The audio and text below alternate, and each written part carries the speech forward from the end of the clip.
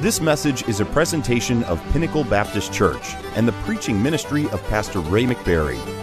Other messages like this are available online at pinnaclebaptist.com. The church is located at 2517 High Falls Road in Griffin, Georgia. If you're in the area, we would love for you to visit us this Sunday. Now, here's today's message. I want to do something I don't always do, especially on Sunday mornings, but I want to ask this morning, before I start with the message that the Lord has given me today, by asking, is there anyone that has a short testimony that you'd like to share with the rest of us this morning? If God's done something in your life and you just have to say a word or two, I'm not asking you to preach, but if you want to take a minute or two and share a brief word of testimony, something God's done in your life recently. Anybody at all before the preacher starts this morning? No testimonies. Going once. Going twice. All right, well, that just means you want to listen to the preacher preach more, right? All right, well, hopefully that's the case. Would you take your Bibles and turn with me this morning to 1 Corinthians chapter number 9. 1 Corinthians chapter number 9. So the book of 1 Corinthians, of course, is in the New Testament. It is one of many of the books of the New Testament that were written by the same individual. The Apostle Paul is the one who wrote the book of 1 Corinthians. By the way, 1 Corinthians and 2 Corinthians were both written as letters to the church at Corinth. So this book of the Bible, just like many of the books of the Bible that are written by the Apostle Paul, was originally written as a letter. So as you read the book of 1 Corinthians, it would be good to think of it as his letter to the church, because that's what it was in actuality. He's writing to the church in Corinth, though, and in the book of 1 Corinthians, this first letter he wrote to the church, he's writing to a church that he himself had helped to establish. It was on one of Paul's missionary journeys that this church was founded. And so he knows the people there, at least the ones that were there when he started the church. And he left them there with a pastor and continued on his missionary journey, starting other churches. But he's writing to a church that is important to him personally because he had invested so much of himself in this church, in its founding, its setting it up. In the early members of the church, undoubtedly a number of them would have been people that Paul personally led to Christ. So he has a vested interest in their success in their Christian life. So he's writing the book of 1 Corinthians. There are parts of the book where he praises them for things they're doing that are right. There are also parts of the book of 1 Corinthians where, quite honestly, he has to get on to them because there are some things that are not right in the church at Corinth. Now, I want to give you a little bit of background. I won't give you a lot of background because starting very soon, we're going to be studying the book of 1 Corinthians on Sunday night. And so hopefully this morning will whet your appetite for studying this book a little bit in depth. But the church of Corinth was located in a city in Greece. You have the upper part of Greece. Then you have a narrow little strip of land, and you have the southern part of Greece. Now, on the northern part of Greece, you have the city of Athens, which is the most famous of all the Greek cities. Then you have that narrow strip of land, an isthmus, and the southern part of Greece down below is where the Greek city of Sparta was located. Now, if you remember anything about world history from 10th grade or college, you'll probably remember that Athens and Sparta were always at odds with one another throughout ancient history. They fought a number of wars against each other, and they usually ended up getting all the other Greek city-states involved on one side or the other, fighting in these wars between Athens and Sparta, the Peloponnesian Wars. But on that little strip of land that connected the two, the isthmus there, was where the city of Corinth was located. So Corinth was kind of the crossroads. It was the gateway from the northern part of Greece to the southern part. And because it was located right there where it was, anywhere in Greece you wanted to go, pretty much you had to go through the city of Corinth. Now, I know we've all heard that old saying, all roads lead to Rome, because later on in history, Rome becomes the center of the ancient world. But at this time, before Rome became prominent, the city of Corinth really was the center of the ancient world. And all kinds of trading was done there. There were people from literally all over the Mediterranean world that would come to Greece, and they almost all invariably went through Corinth no matter where they were going. So it was a busy place, a bustling place, full of commerce, full of money. It was also, though, a place that was very much known in Paul's day and time for its wickedness, sinfulness. Now, you can think about places you know that are very wealthy cities, and quite honestly, even today in the 21st century, cities that are known for being very wealthy, having a lot of money. There's a lot of wickedness that goes on in those kind of cities today.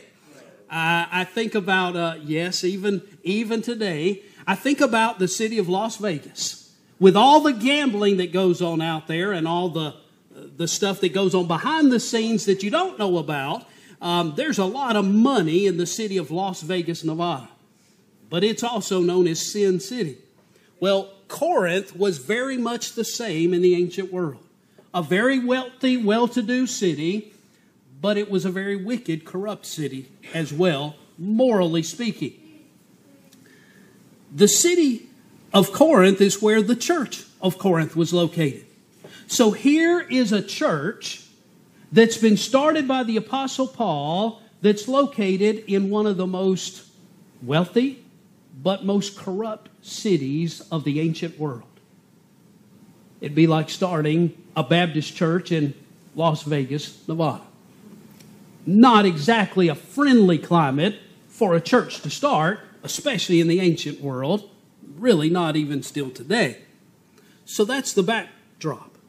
That's the background of where this city is, where the church is that Paul's writing to.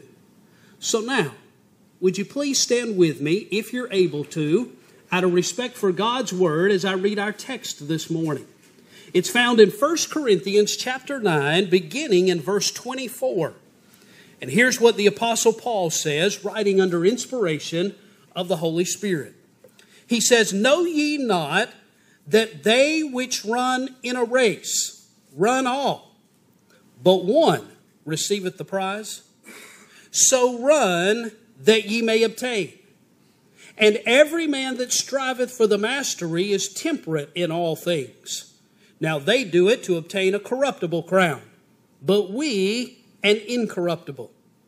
I therefore so run, not as uncertainly, so fight I, not as one that beateth the air, but I keep under my body, and bring it into subjection, lest that by any means, when I have preached to others, I myself should be a castaway." Now, friends, in these verses, Paul is talking about the Christian life. And he says that in the Christian life, we ought to be running as in a race for a prize. I want to bring you a message this morning entitled, Fit to be Champions. Dear Heavenly Father, I pray this morning, Lord, that your Holy Spirit would help us to understand your word exactly the way that it's intended. Help us to interpret Scripture line upon line, always interpreting Scripture with other Scripture. Lord, that it would make sense to us, but it would be what you intend, not anything that we've made up for ourselves. Help us to be honest with ourselves, each of us this morning. And Lord, help us to want to be what you want us to be. All these things we ask in Jesus' name and for his sake, amen. And you may be seated. I can remember when I was growing up. Now, the preacher grew up in the 70s and the 80s. That's when I was a kid growing up. And there was a series of movies that came out that were, I guess for every boy, it was one of our favorite movies that we waited on the next one to come out when it was coming out. I'm not talking about Star Wars, but we waited for those impatiently too. But I'm talking this morning about Rocky. Rocky Balboa, the heavyweight champion of the world. It was about an underdog, actually a left-hander, who worked his way up, got a big shot at the title fight, and he ended up eventually winning the championship. And, of course, you know the story of the Rocky movies from there. But as a boy growing up, Rocky Balboa, he was one of our heroes on television. John Wayne was the World War II hero we all wanted to be like. The Lone Ranger was the one in the Westerns we all wanted to be like. But it was Rocky Balboa in the ring that we all wanted to be like. Seeing Sylvester Stallone portray Rocky Balboa there in the ring and fighting the fights. I remember Rocky IV came out when I was in high school, when I was a teenager, and it was a match between Rocky and the big Russian fighter. Now, Rocky was, of course, he wore the red, white, and blue when they fought each other, and he was representing America. He was America's hero in the movie. And on the other side was the big Russian fighter. Now, I want you to remember, in the early 80s, the Berlin Wall had not come down. The Soviet Union had not collapsed. And so it was still the two superpowers in the world were the United States and Russia. And they were our nemesis in everything around the world. So growing up, seeing this on the big screen with Rocky doing battle against the big Russian fighter, it was kind of exactly what was going on in the world at the time. The big Russian fighter, though, he was a whole lot taller than Rocky. He had the flat top cut. He had the mean look on his face. And he looked just like he was chiseled out of stone. In fact, I remember in the movie, Rocky makes a comment, he's not a man, he's a machine. He doesn't bleed. He's not even a man. Because he was so well trained, so well shaped and defined from all of his training for the boxing matches. But watching that growing up, Rocky was he looked like a fighter.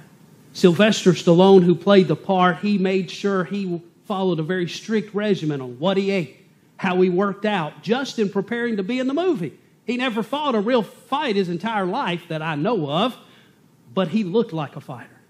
He trained for the part. He supposedly, his character was modeled somewhat, and the name was modeled somewhat on a real-life boxer, Rocky Marciano. That was before my time, so Brother John, maybe afterwards you could tell us more about Rocky Marciano. But Rocky Marciano was the only heavyweight champion in all of boxing history to go undefeated. He was 49-0 when he retired. 49-0. In the 49 fights, I believe I read he knocked out 46 of his opponents. He won by a knockout. Now, it's not unusual for boxers to knock somebody out occasionally in a match, in a bout, but it's unusual for 46 out of 49 fights for the other guy to go down on the mat with a knockout. He has the highest percentage of knockouts of any heavyweight champion who's ever boxed. And there are a number of other things about Rocky Marciano that were amazing things, and I'm sure somewhat played a part in creating the role of Rocky Balboa for the movie Rocky. In fact, I remember reading that in 1965 in Boxing Illustrated, they somehow measured the force of Rocky Marciano's knockout punch. I don't know, they had some kind of a machine that registered the force, and the force was a greater force than I'm going to forget the term, a bullet that was an armor-piercing bullet. That's the force he was hitting people with in the ring. That's why he was knocking people out left and right. They said that the force of his knockout punch was equivalent to picking 1,000 pounds up a foot off the ground from a deadlift. That's a lot of force. moving 1,000 pounds a foot with your muscles like that.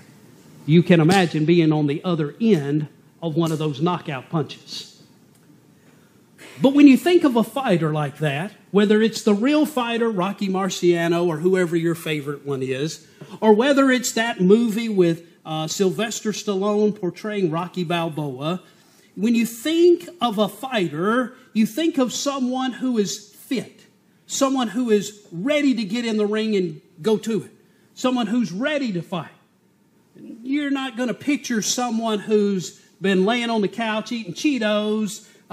They get out and maybe walk to the mailbox. That's about the extent of their exercise. No, you think of a fighter as somebody who's in shape. Some of you are looking around at each other, okay? I'm not trying to do that this morning. But when you think of a fighter, you think of somebody that's toned, somebody that's trained, somebody that's in shape. Why? Because they've got a goal in mind. And that goal is to be the best at whatever their sport is. Whether it's softball, boxing, or something else. As a Christian, Paul is comparing the Christian life to an athlete. Now, he's writing to the church in Corinth that's right in the middle of ancient Greece. You all know what else took place in ancient Greece. It was the Olympic Games. The Olympics started in ancient Greece. They were named, of course, after Mount Olympus, near where the original games were held in ancient history. And everyone in Greece that Paul is writing to, they're all familiar with athletes and the Olympic Games. And Paul is comparing the Christian life to being an athlete.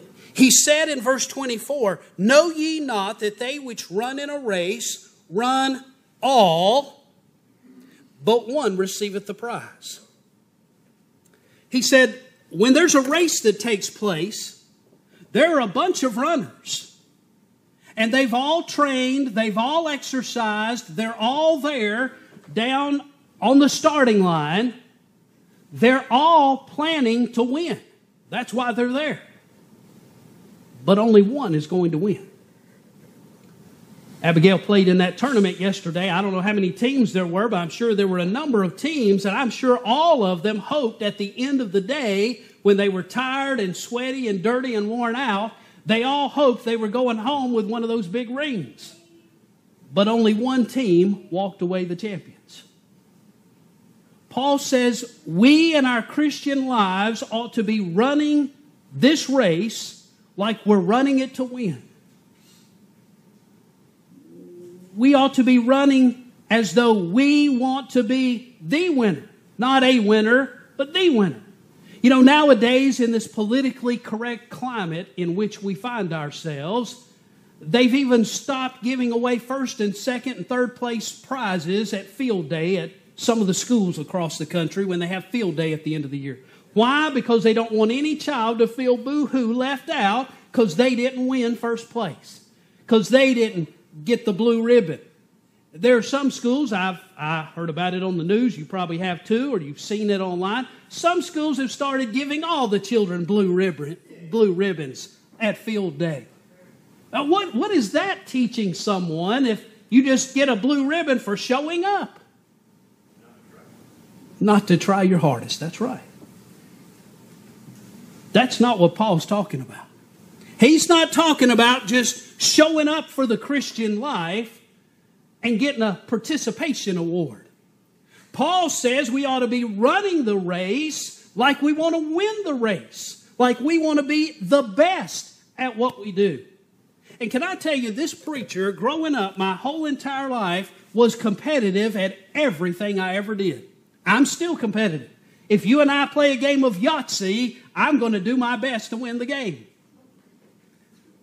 My legs don't work as well as they used to, Brother Alex, but if we go out there and have races outside, next time we have a church field day of some sort, hey, I'm gonna run my fastest to beat you. That's the way we all ought to be about, well, probably everything in life. If you're going to do something, you ought to do your best at it. But especially when it comes to our Christian walk, We're not supposed to just be walking through life, meandering around with our hands in our pockets and whistling and looking up in the stands. What athlete ever won the 100-yard dash by just walking up casually, or as they're running down the track, they're looking up in the stands waving to their fans that adore them so much? They're not going to win the race doing all of that nonsense, all of that foolishness. No, the runner who's going to win the 100-yard dash, he's down there, he's on the line at the starting blocks, and he's focused. He's got everything else blocked out. He is focused on nothing but getting across that line before anybody else. Now, in the Christian life, it's not a matter of how soon we cross the line. That's up to God. But the question is how well we run the race. We can run it like that person who's just kind of jogging along, smile on their face, taking their time and having a good time. Or we can be dedicated to what we're supposed to be doing, running a race to please God. You say, preacher, does that mean you can't have any fun as a Christian? That doesn't mean that at all. We can have fun doing all kinds of things in life. God wants us to enjoy life. God wants you to enjoy life, whatever age you are. He wants you to be enjoying the world around you that God gave you. But that doesn't mean we have to get sidetracked from the main thing. The main thing ought to be pleasing God, living for Him, wanting Him at the end of our life to say the same thing we read in the Bible, well done, thou good and faithful servant. That's what we ought to want to hear from God one day. Again, we don't know how long it's going to be. That's up to God. But whenever it is, we ought to be running our race so that when we get to that point, which we don't know when it's going to be, we hear those words from God. Well done, thou good and faithful servant. But I see here in the text we read, there's only one that gets the prize. So we ought to be running as though we want to win the race. We're not just running it for amusement. I also notice there, by the way, you have to run to win. You have to actually be trying to win a race. Now, if you've put your faith in Christ, you're saved, you're on your way to heaven. It's not your works that save you. It's not being a good person that saves you. But we still ought to want to be pleasing to God. 2 Corinthians 5:9 says, wherefore we labor that whether present or absent, we may be accepted of Him. That word accepted, you've heard me say it before, it means well-pleasing. We ought to want to be pleasing to God. That ought to be our desire. I notice too in verse 25, he said, every man that striveth for the mastery is temperate in all things. Now they do it to obtain a corruptible crown, but we an incorruptible. You know, all those Olympic athletes get those medals when they win. First place gets a gold, second place gets a silver, third place gets the what? The bronze, that's right. Now yesterday, Abigail's team got the first place award. But you know what? Even though those medallions or those rings are made in metal, precious metal, gold, silver, bronze. She's wishing hers was made of gold, especially as big as it is.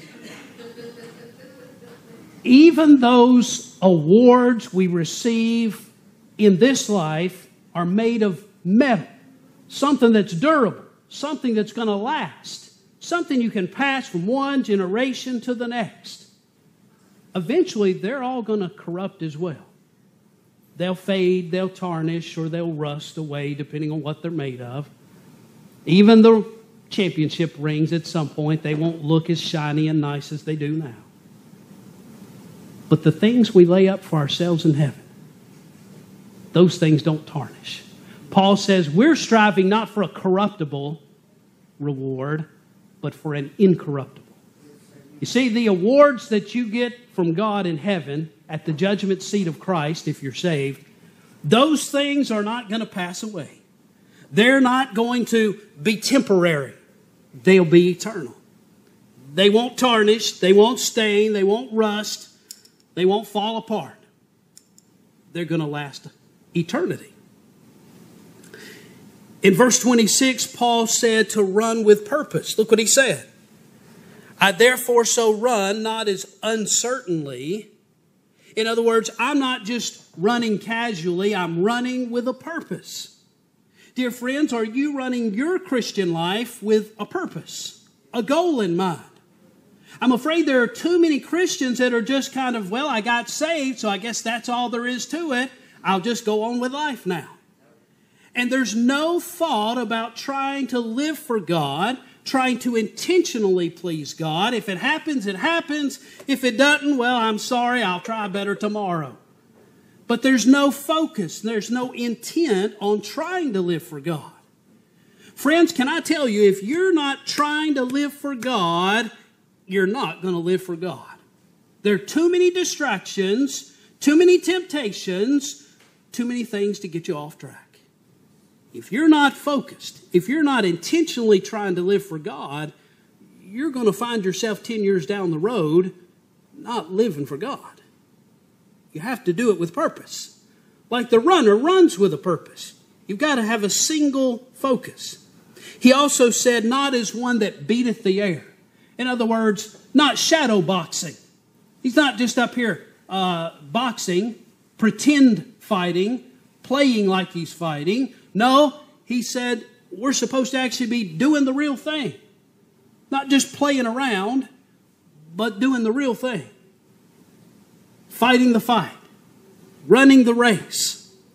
And then finally in verse 27, it brings us to the point that I really want to bring out this morning. Verse 27 said, but I keep under my body and bring it into subjection. Paul says that if you want to be the kind of athlete that's going to be a champion, or the kind of Christian that's going to be pleasing to God, you've got to have discipline. You've got to have control. That is self-control. Paul says, I work to bring my body, my own body, under control.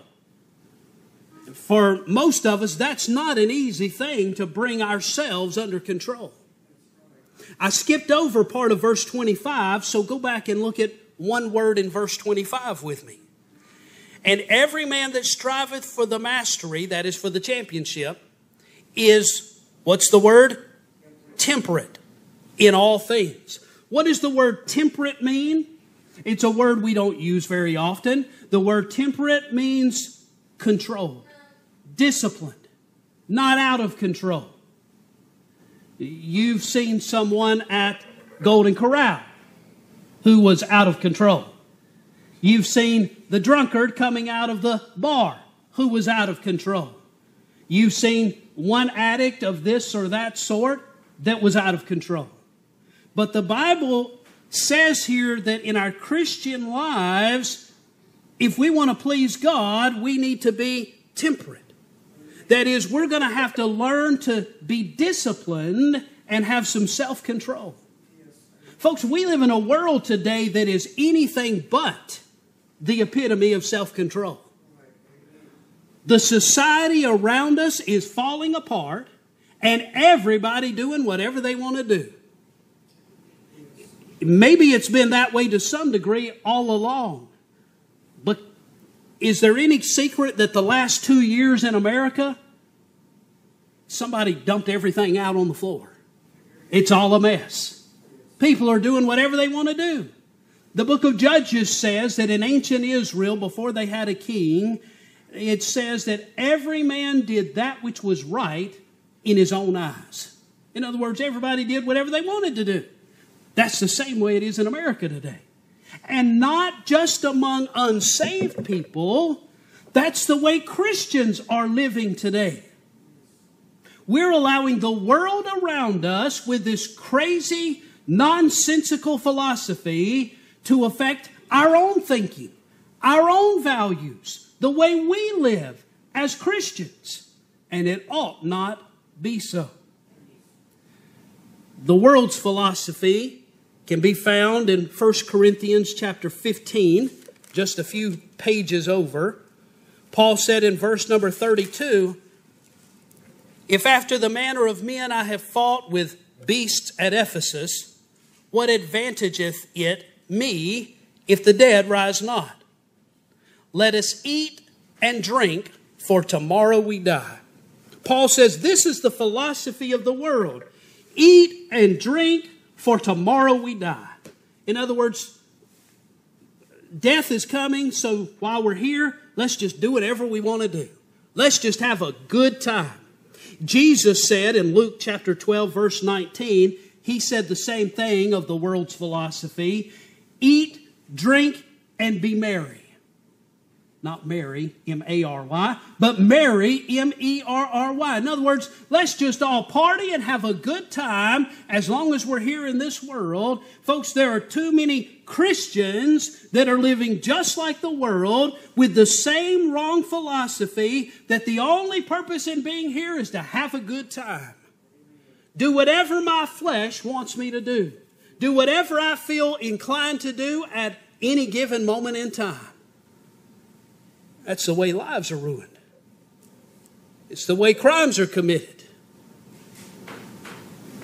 I can remember when I was in high school, again to use another sports analogy, I remember watching the fella that I have to tell you, I'm not a basketball fan.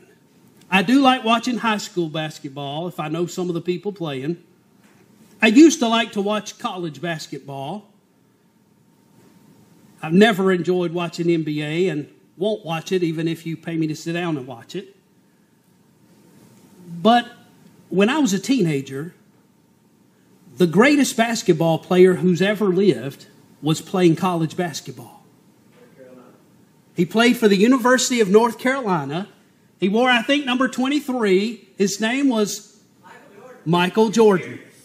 You know, I can remember when I was in college, we had a missionary that came to our church from down in Central America. And the missionary said, he was talking to the kids one day in children's church about what it's like to be a missionary. And he said, you know, there are still people who have never heard about Jesus. Now, you and I, that's hard to understand because we've grown up in the Bible Belt, right here in Dixie. We've all heard about Jesus our whole lives. But this missionary told the children that day, he said, you wouldn't believe it, there are people where we serve God down in Central America that have never even heard of Jesus going to the cross. He said, but there's not one boy down there in the whole country that hasn't heard of Michael Jordan. Now, this was another country. This was, I don't know, Honduras, Nicaragua, somewhere down in Central America. There were people who hadn't heard of Jesus, but they'd heard of Michael Jordan. Michael Jordan, he honestly was undoubtedly the greatest basketball player that's ever lived. He was a North Carolina Tar Heel. He ended up graduating in 1984, went on to the NBA. And during his time in the NBA, on 5 different occasions, in one game, he scored more than 60 points in one game. I'm talking all by himself. That's how many points. Not his team scored 60 points. He scored 60 or more points by himself in a single game. Now, folks, I'll just be honest with you. That's quite an accomplishment. That's not at the junior high level, the high school level, the college level. That's at the professional level. 5 times. But because of all of his celebrity status, of course, he had all kinds of advertising opportunities, people that wanted to pay for him to advertise their product. You already have guessed where I'm going. Nike shoes signed him on for millions and millions of dollars, and they came out with the Air Jordan shoes. Those shoes were the most expensive sneakers you could buy. I don't know if they still are. Still are, okay. And they're still making them. When he signed on in 1984, Nike ramped up their advertising campaigns. Of course, Michael Jordan's face was on everything Nike. But just a few years later, in 1988, Nike came out with their new campaign slogan. Just do it. See, I didn't even have to tell you. You already knew what it was. In fact, that was 1988. That was quite a few years ago. Yesterday, TR and I pulled up to a gas station, and I saw a fella get out of his car and walk in the convenience store wearing a shirt that said, "Just do it" on the front. That campaign slogan, along with Michael Jordan, was the biggest thing that Nike ever did for itself. Because people still say that. When they hear that, they immediately think of Nike. When you think of Nike, you immediately think of the slogan, "Just do it." It's not the only campaign slogan that has been effective. The slogan, "Just do it," it kind of goes along with those verses, "Eat, drink, and be merry," don't you think? In other words, just do whatever you want to do. Whatever makes you happy, just do it. Isn't that what it's implying? I think so. I think that's probably also why it's so catchy to most people. Because that's what most people want as their philosophy in life. Whatever I want to do, I'm just going to do it. That's what appeals to our human flesh. There have been some other advertising campaigns that are well known that kind of followed along with that. Some before and some after Nike's big "Just Do It" slogan. Anheuser-Busch, when I was a boy, had the slogan, "Go for the gusto," in their beer commercials. If I got the beer company wrong, tell me afterwards. Don't tell me now. Then there was the Marlboro Man in all the cigarette commercials with the big cowboy hat, or macho man's man riding out there out west with the sun setting there like he hadn't shaved in about a day and a half. A real macho-looking guy smoking a cigarette. And, of course, the thought they were trying to convey is if you smoke Marlboro, you can look and be like him, a man's man. Or with the Anheuser-Busch slogan, "Go for the gusto." Hey, if you really want to have a good time, you better make sure our beer is part of what you're doing. But just do whatever feels good. Do whatever you want to do. Ads portraying people doing whatever made them feel good. That's pretty effective advertising, by the way. But there are a lot of Christians that are living their lives by the same philosophy.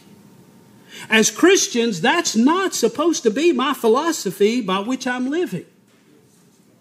Many Christians have no temperance. That is, no self-control at all. I'm not talking about the lost crowd. I'm talking about saved folks. They go places they shouldn't go. The Bible says in Psalm 37, verse 23, "The steps of a good man are ordered by the Lord, and he delighteth in him." Our steps and the places we go as a Christian ought to be determined by, is that what God wants me to do? Is that a place God's wanting me to go or okay with me going? Or am I going to drag His name through the muck and mire of the world if I go there? Would I be ashamed or embarrassed if Jesus saw me there? Would I be ashamed or embarrassed if the kids in the church saw me going there? Or mama, or daddy, or whoever. The places that we go. Some Christians have no self-control. I can go wherever I want to go. I'm saved. I'm not going to lose my salvation. That's true. If you're saved, truly saved, you're going to heaven. Go wherever you want to go. But that's not what God wants us to do. It's not going to make you unsaved. But I can't help but think God's awfully disappointed in a lot of different Christians who go places, frequent places, that they have no business going.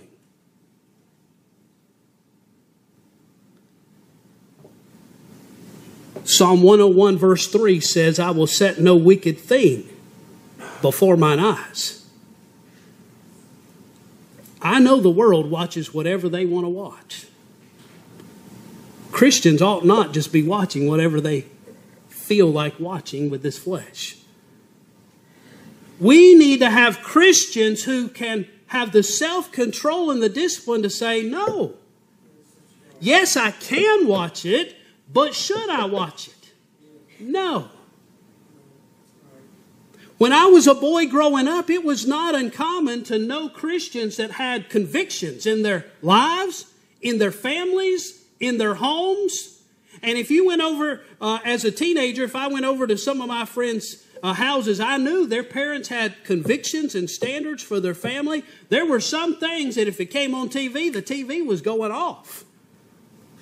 It wasn't, well, this is our favorite show. I guess we're just going to have to get through this. We shouldn't be watching this. No. They had Christians, even 20 years ago, 30 years ago, 10 years ago, had standards and convictions that Christians today act like, what is that? Who really believes like that? Boy, that's so old-fashioned, Fred Flintstone didn't live like that. And we act like because other Christians don't have those same convictions anymore, that we don't have to have them anymore either. But friends, whatever was wrong 20 years ago, it's still wrong today. Just because the world has moved a lot further down the road and there's a lot more smut than what that was, that's still wrong too. We're moving with the world instead of staying where we ought to be. As the world gets worse, we're staying away from the world about that far, but we're moving with it.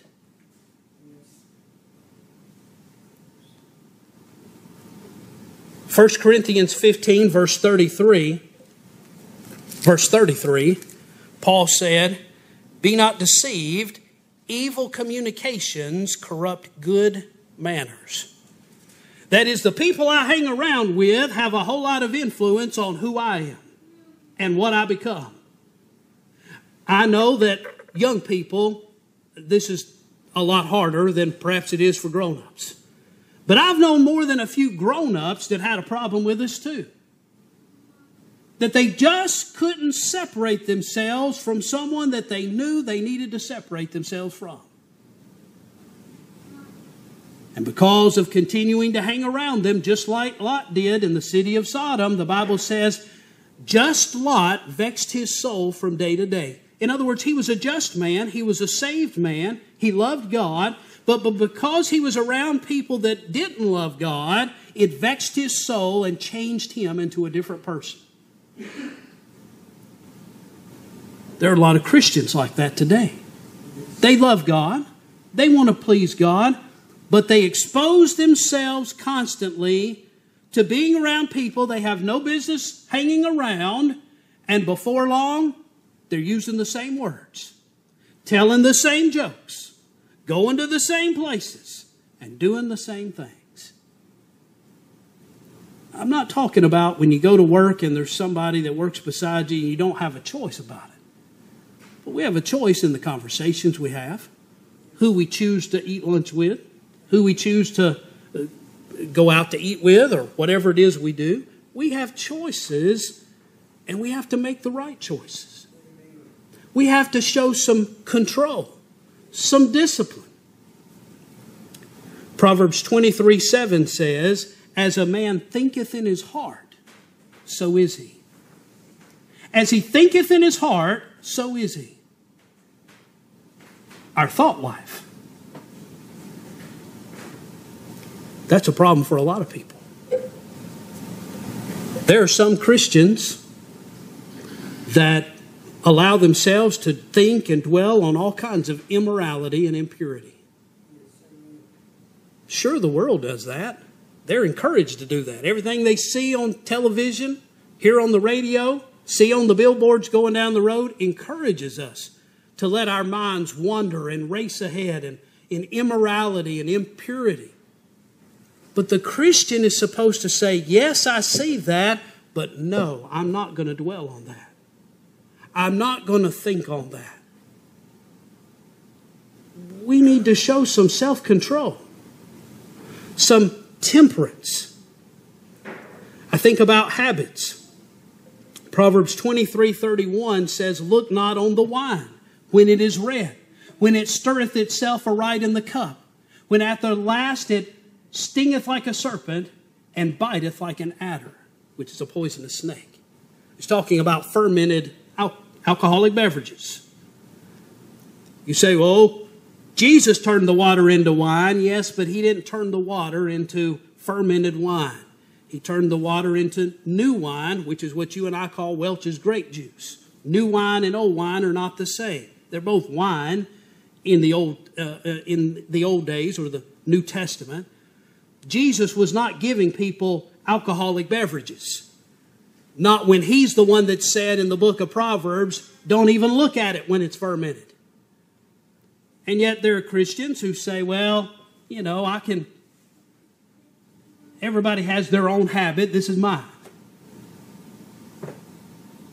But a Christian that loves God, why is alcohol so important that we can't say no to it? For a Christian, there ought not be anything that's wrong that we can't say no to.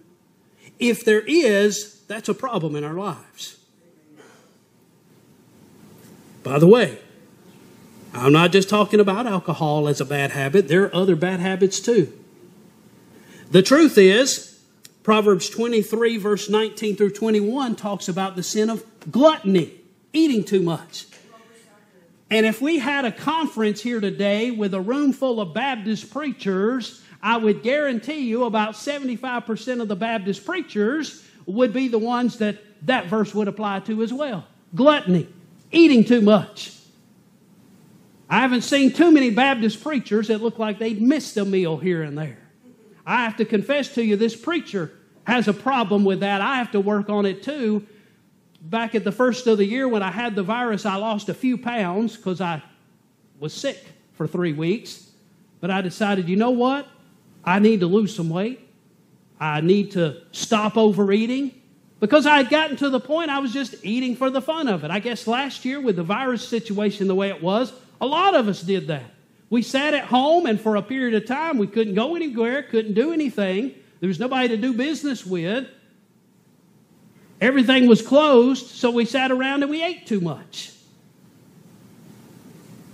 But gluttony, or alcohol, or nicotine, or whatever your habit is, we all have things we need to learn to say no to. And if you can't say no to it, perhaps that's an indication it's stronger than you thought it was.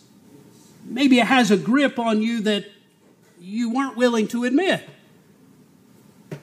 But we need to say no to things that are bad for us.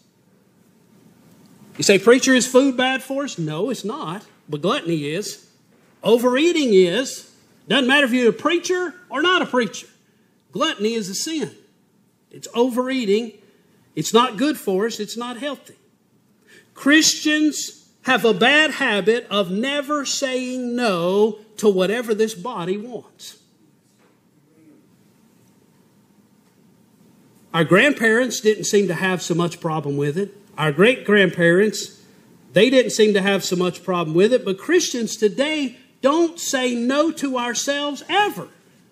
We're just like the world. We let our flesh have whatever it wants, whenever it wants it. And Christians wonder why their prayers don't get answered. Christians wonder why they never see anybody saved when they witness, if they witness. Christians wonder why they're always down. They're always feeling discouraged, down and out. Christians wonder why they always feel miserable or sick.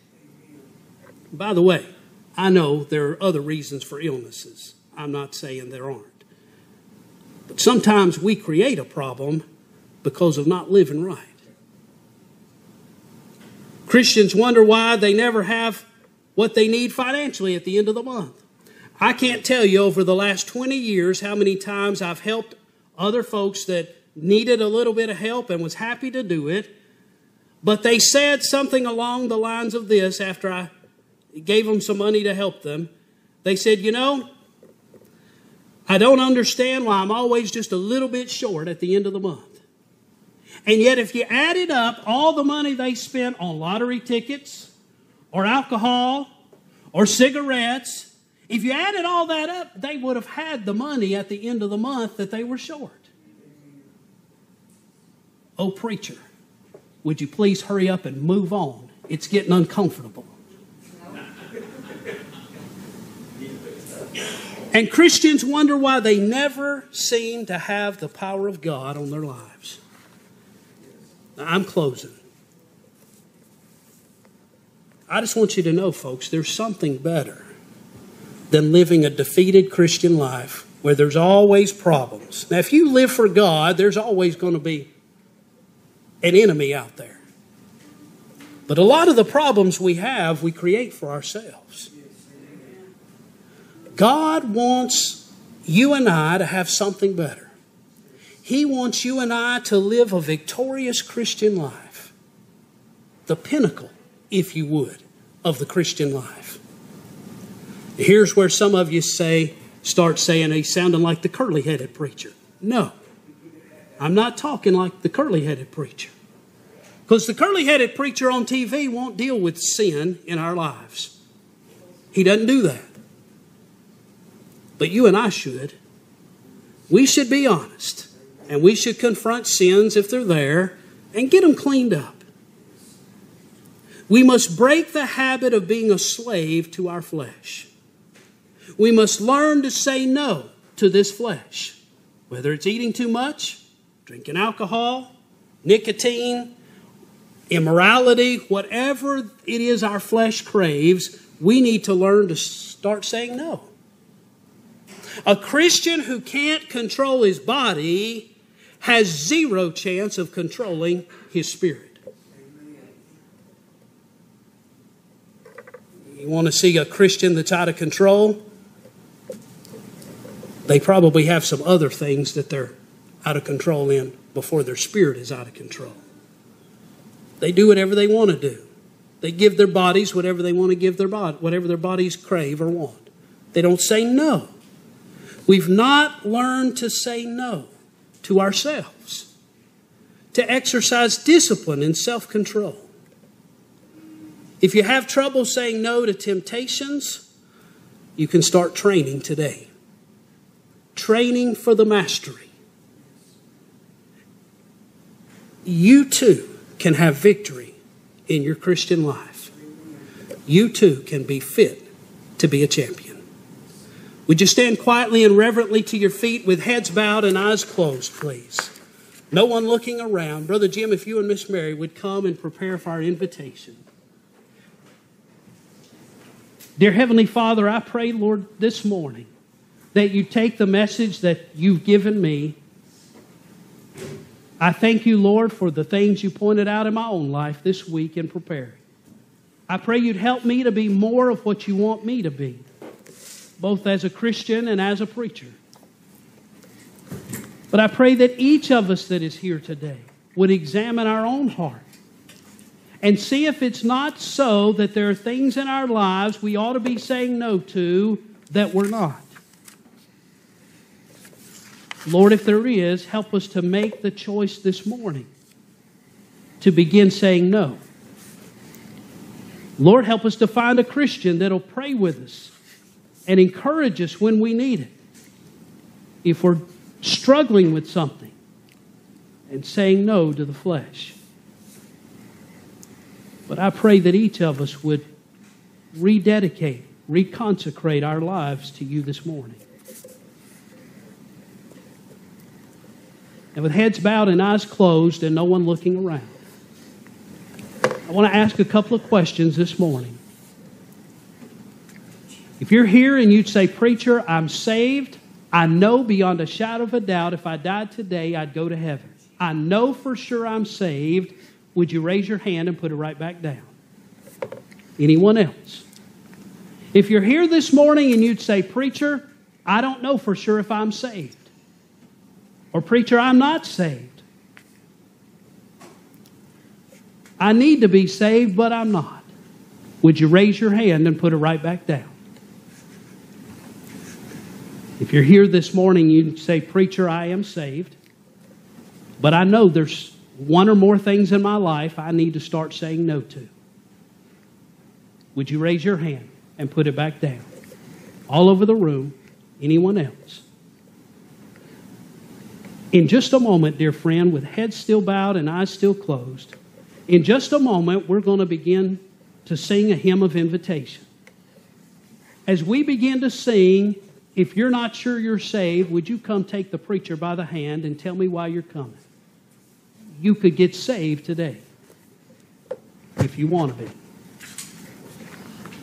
But if you're here this morning and you're already saved, but you raised your hand that there's something that you need to start saying no to in your life, you don't need to tell the preacher what it is.